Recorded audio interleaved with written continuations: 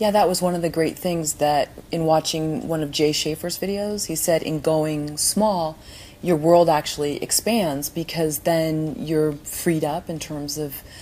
time spent caring for the home and also money. Can you talk about, have you had any sort of epiphanies in that area, or has your life sort of freed up in some sense? Because, you know, I know you're busy doing a documentary and you were making, so maybe now it's premature to ask that, but at some point do you feel like your world will definitely change because you won't have this huge liability on your back?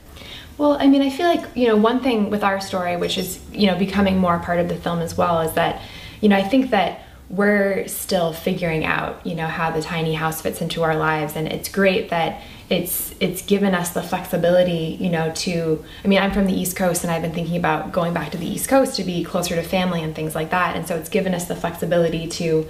you know, if I were to rent a small apartment, you know, on the East Coast, and then we can also have the tiny house in Colorado that is a base to come back to in Colorado. That's a place that we own, you know, we're not paying rent for, and I think it's given us more flexibility, you know, to kind of explore options and live in different places and have the kind of life that we want to live. Mm-hmm. And there's definitely more of a sense of security when you own a house, and I think anybody who's a homeowner probably experiences this when they buy it, where, you know,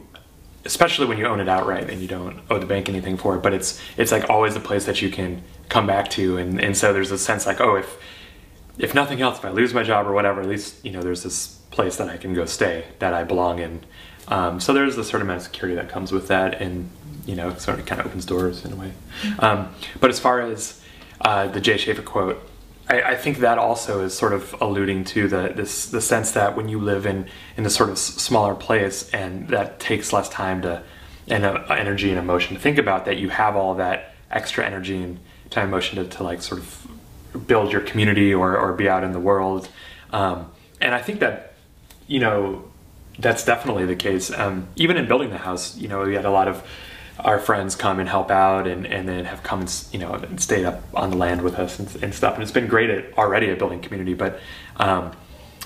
you know, when we're up there too, we you know, you're inside, but it's this, it's nice because the whole world really does kind of open up to you. And it's kind of like building a home that almost feels more